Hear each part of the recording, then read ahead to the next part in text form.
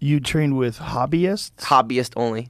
So meaning just people that are friends? Just people that do jiu-jitsu as like fun. For like fun. like they get out of work and they train for fun. So you haven't been going to a formal school? I would represent big teams, but 100% of my training would just be with hobbyists because I like their energy better than competitors.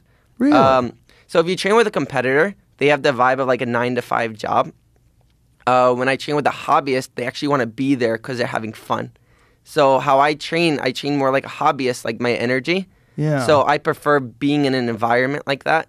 So I surround myself with mostly hobbyists. Wow.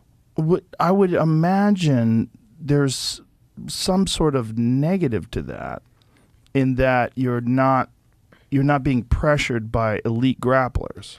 But the way that I train, I'm more just teaching everyone around me to give me certain reactions that I need to work on. So I'm more observing. So if I'm doing a position and I feel like something stops it, I'll teach everyone I train with how to stop what I'm doing. And then I have to figure out how to solve it again and again and again.